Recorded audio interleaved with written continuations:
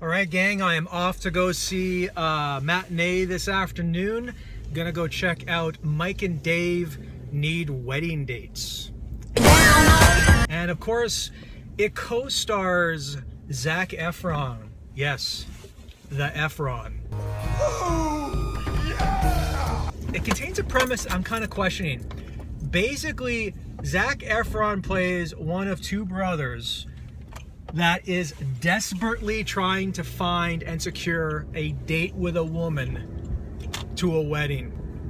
That's right, this guy. All right, rub it in, rub it in. Jesus. Whew.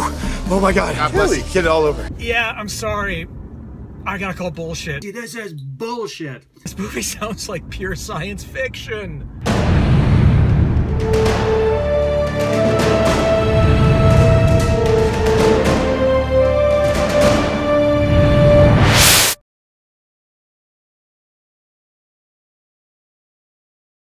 All right, so I just got out of, what the hell is that movie called again?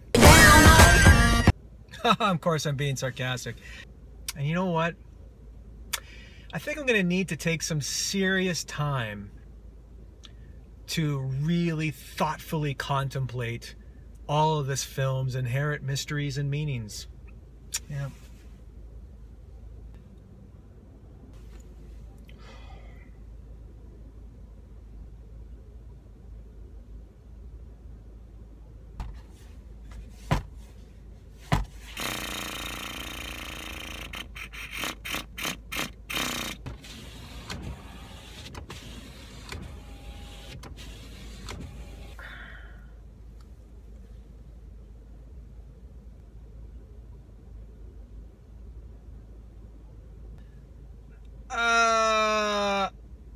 Okay, I'm done. This movie is absolute horseshit.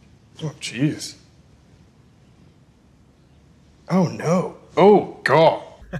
I've never seen a comedy so wrong-headed in such an awfully long time. I thought I wouldn't see a worse comedy than Dirty Grandpa this year, which ironically enough also stars Zac Efron. But I gotta tell you, this movie, what the hell is it called again?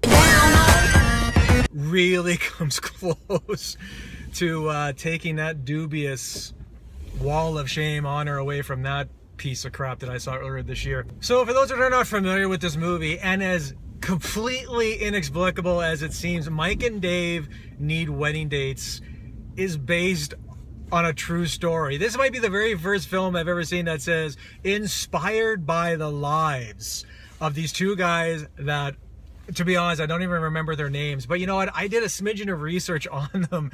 Apparently, these were two real hedonistic party animal guys whose parents basically forced them to bring respectable dates to an upcoming family event. So they went on Craigslist and advertised themselves. This movie is an adaptation, I guess, of their lives. If I was these guys, I would be frankly mortified and embarrassed that this movie is trying to, in some way, shape, or form, reflect what they actually happened to them.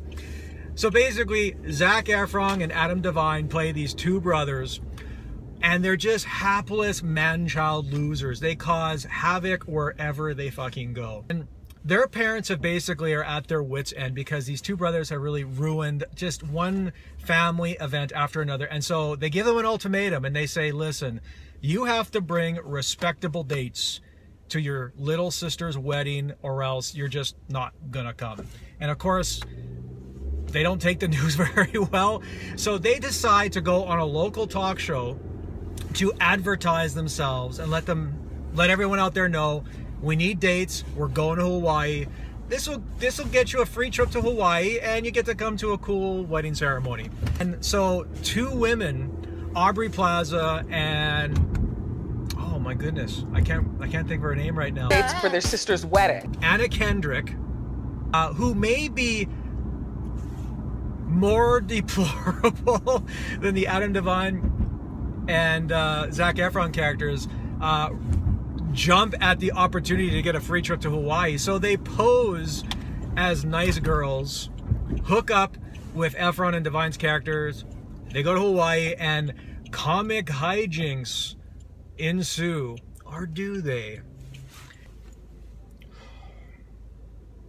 I have no idea where to begin with this comedy. Okay, first things first, this movie confuses volume with comedy. And what I mean by that is there are so many comedies these days, modern big screen comedies, that are so horrendously over-caffeinated, way too much for their own good. Why do so many characters in this film like scream and bellow their lines? Rile each other up. We never get riled up. I saved your life. She's okay. I saved your life. Oh my gosh, she's Superman. Your turn, Mike. Don't ever do that. I could do anything that they could do. It doesn't make the already insipid dialogue funnier. It just makes it feel that much more desperate. Adam Devine is probably the most guilty culprit of the lot. I don't think he gives one truly fine and nuanced line reading in this entire movie. Rile each other up. It is a teeth-gratingly annoying performance that is so madcap and so all over the map and broad. I just had a hard time stomaching it after a while. Zac Efron, he certainly doesn't deserve a special jury prize for subtlety in this film either. And Zac Efron is really, he makes for a peculiar case study because I think he is an actor with really decent comedic chops. For every Neighbors, there's a film like That Awkward Moment or Dirty Grandpa, and you're just kind of wondering, like, where was the guy with the assured comedic chops from Neighbors? Like, it's just, and it's kind of embarrassing. Like, him and Devine, they sort of act like they're 8-year-old children trapped in adult bodies. And Aubrey Plaza and Anna Kendrick, they are so limitlessly likable as actresses in so many ways. Anna Kendrick has been superb in so many past films. Aubrey Plaza, I mean, if you look at films like Safety Not Guaranteed, and I think, what was that one, the To-Do List?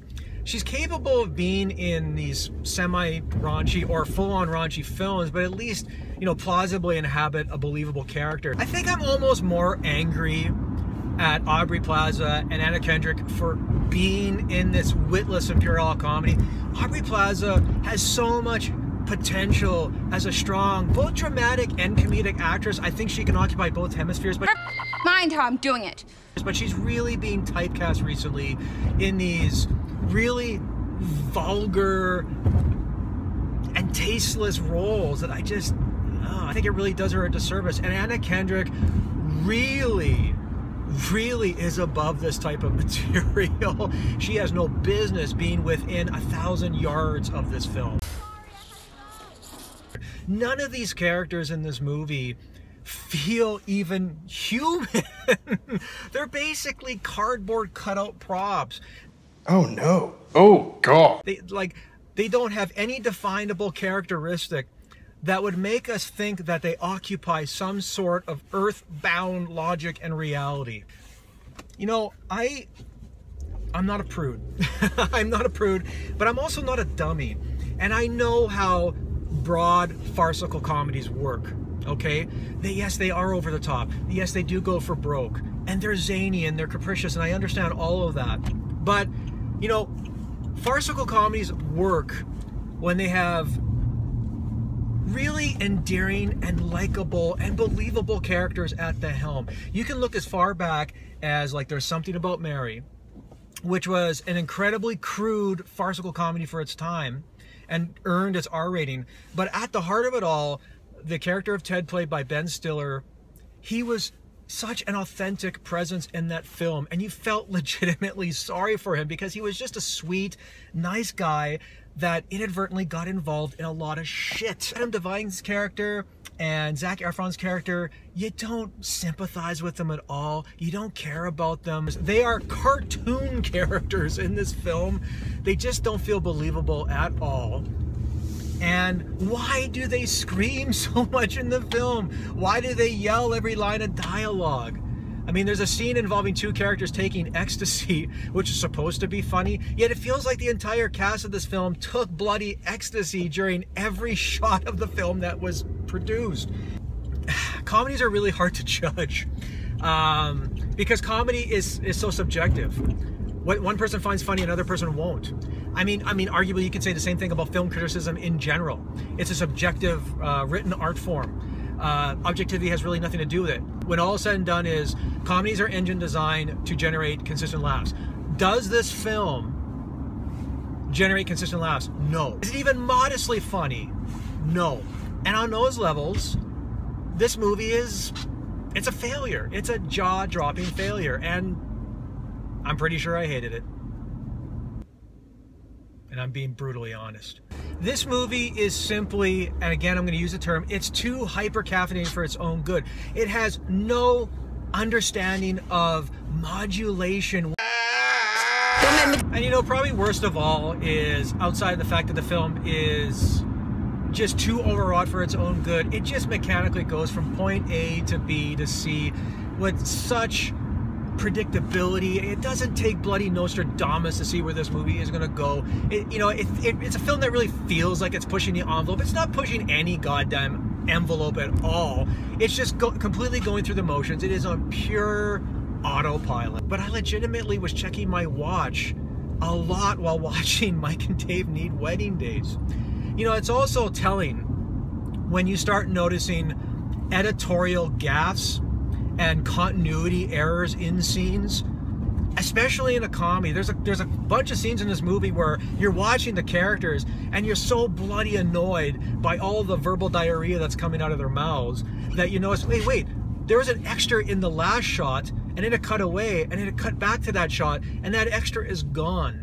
And I'm like, why am I noticing these things in this movie? I shouldn't be noticing these things. I should be paying attention to the characters and their plight.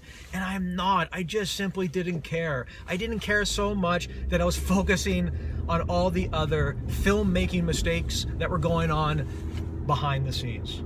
And that's the kiss of death for any comedy. It's really shameful. I like this cast. I like Aubrey Plaza. I like Anna Kendrick. I like Zac Efron. The perpetually shirtless Zac Efron. I think he's got talent. All right, rub it in. Rub it in. Jesus. Whew. Oh my God. Adam Devine, after seeing his work in this film, I don't know if I ever want to see another film with him ever again. Imagine Ace Ventura, but cranked up to a level 11, and that's how you get to Adam Devine's performance in this film. Do not go in there. Woo! You know what? I don't even want to talk about this movie anymore. I saw it for free, so I'm not going to complain that it took $12 out of my pocket, but I think you should avoid this film, and that's it. Anyway, let me know in the comments below what you thought of. Let me know whether you liked the comedy, whether you hated it, and please don't forget to like this video and subscribe to my channel, and I'll see you at the movies, everybody. That is all. Carry on.